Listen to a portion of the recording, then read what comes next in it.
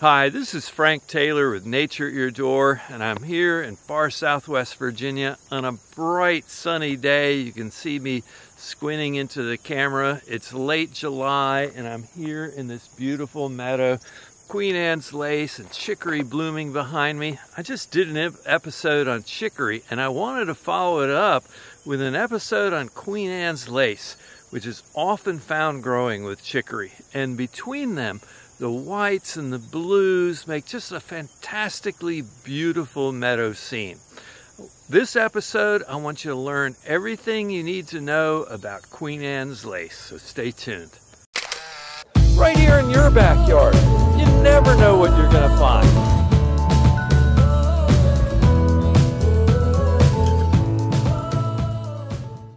The first thing you need to know about Queen Anne's lace, and that is, it looks very similar to poison hemlock, and poison hemlock is deadly poisonous.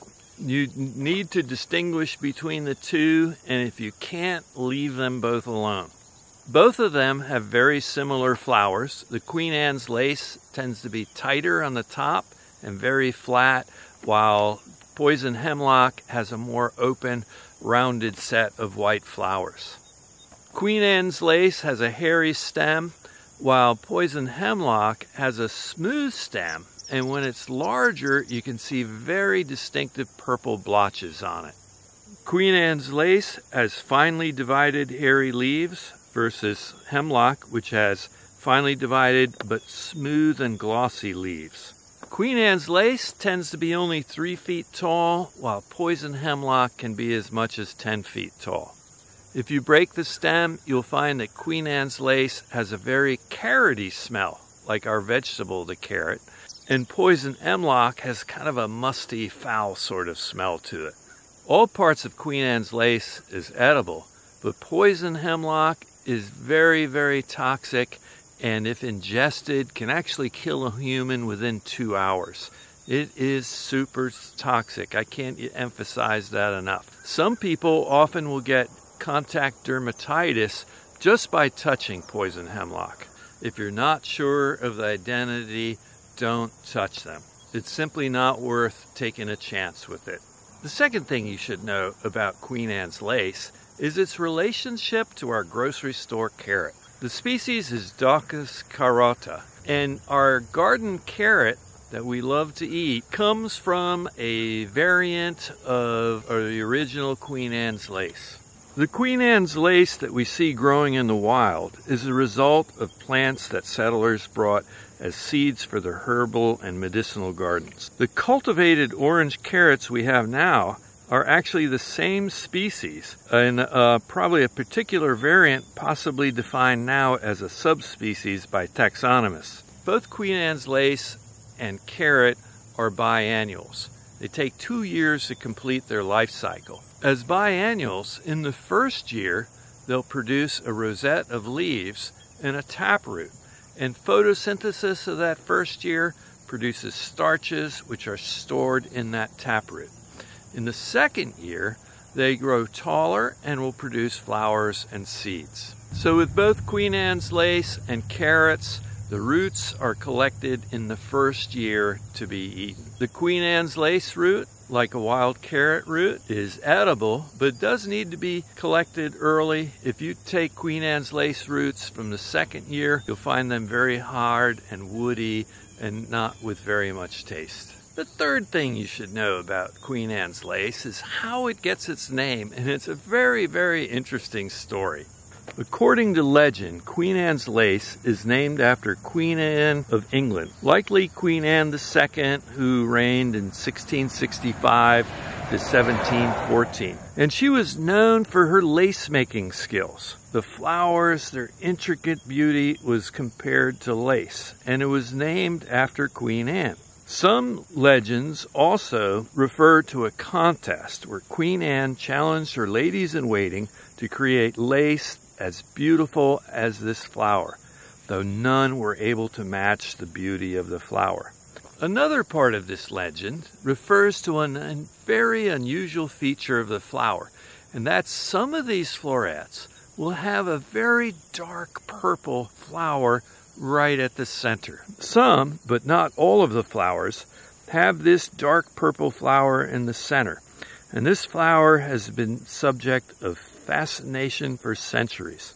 Legends tied to Queen Anne's lace often further an explanation for the occurrence of this flower. Legend says that Queen Anne pricked her finger sewing lace, and a drop of blood fell onto the lace. And the purple flower is the result of that incident. So we've discussed the legend of this purple flower. What does science say about the existence of this purple flower? Why is it there? What would be its biological function? How did it evolve? What does this flower really do? Why is it there? The function or purpose of this flower has been discussed since Darwin suggested it may be a vestigial organ. And a vestigial organ is a structure that has no benefit to a plant or animal today and was probably of some use somewhere in its evolutionary past. So some scientists today theorize that the dark flower suggests the presence of an insect, perhaps a wasp or bee, and it helps discourage herbivory, as the plant-eating organism would not want to bite into the flower if there's a wasp or a bee or insect on it. Other scientists suggest that it appears to be an insect, and its function is to attract pollinators. And other pollinators will interpret this as there must be a good supply of nectar or pollen there, and I need to get it before that organism gets it. So it seems to attract pollinators. It may also suggest, by seeing a pollinator there, that there may be some safety in coming to that flower. One study suggested that an increased number of purple florets led to a significant increase in pollinators attracted to that flower. And they actually tested this with a very clever experiment where they quantitatively added artificial dark florets to Queen Anne's lace flowers and observed the number of pollinators that came to it over time. The fourth thing I want you to know about Queen Anne's lace is how that flower changes over time.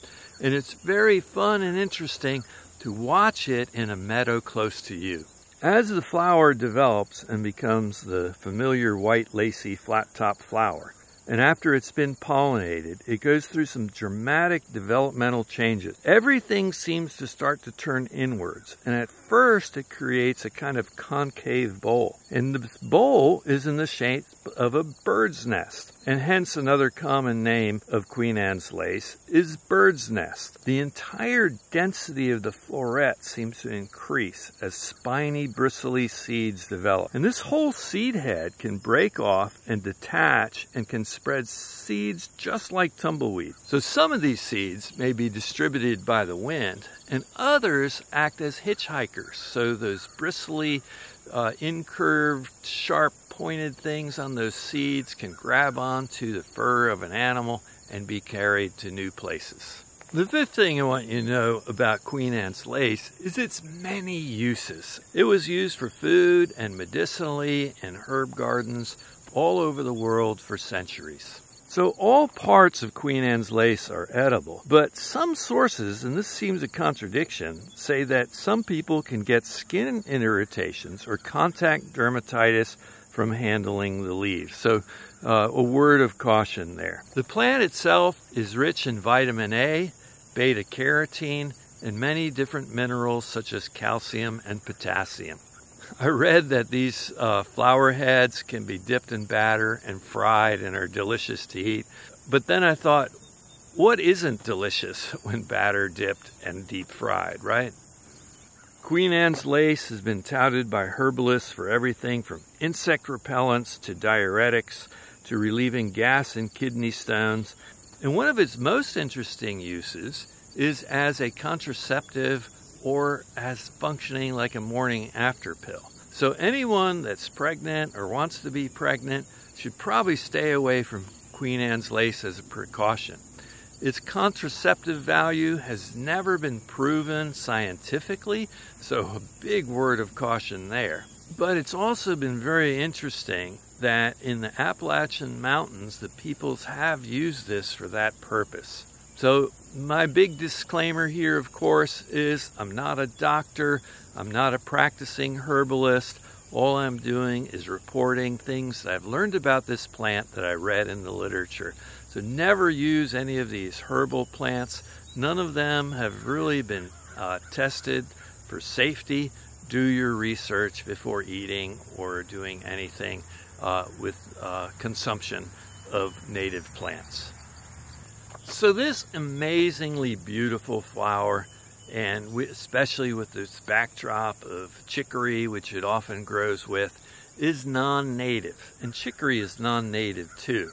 So what looks like a very normal part of our ecology is actually an invasive species.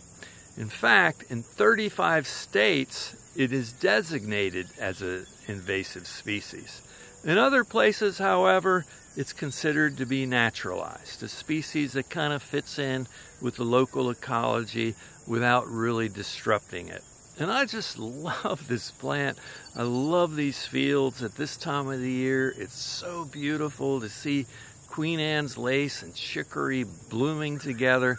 But I have to remind myself as a scientist, as an ecologist, that these are actually non-native species. But it does appear they're here to stay.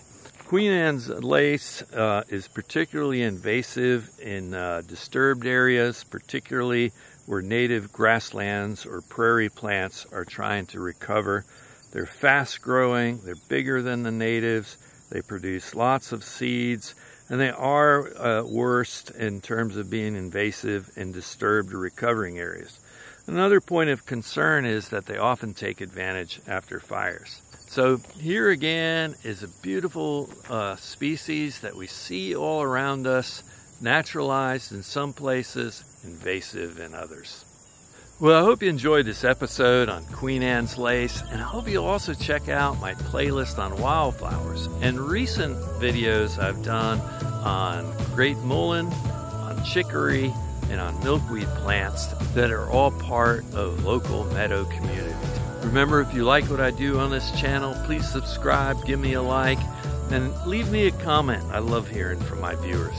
And remember, I cover all things nature, from frogs, toads, snakes, turtles, the myriapoda, insects, trees, wildflowers, and fungi. I cover all the things you might encounter just outside your door. Thanks again for watching this episode of Nature at Your Door.